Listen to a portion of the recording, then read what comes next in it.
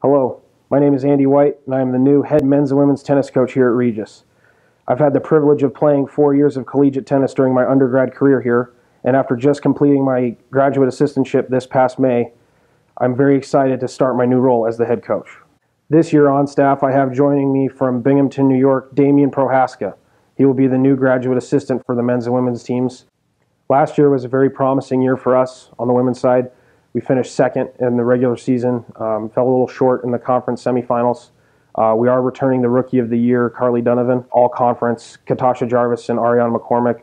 Just that core of the three ladies, we're expecting big things out of them. We're also welcoming 5 newcomers to our program. Very excited for the women's schedule this fall. We start play September 1st against Leslie at 11 a.m. Conference play gets started on September 8th. We have 10 matches, 5 of which are home. As for our men, we also had a very great campaign. We fell a little short in the championship match. It's going to be tough to replace our senior captain, also played first singles and first doubles for us, Chris Harrow. That's going to be a tough hole to fill. So luckily, we have 9 great players returning. 1 newcomer, a young man out of Puerto Rico, and going to be a very promising freshman for us this year. We've got 8 matches on the docket this fall. Our first home match is September 6th against Stonehill. One of 3 Division II opponents we've scheduled. All 8 opponents are going to give us a really stiff test. It's going to be a great fall. We're looking forward to a lot of support.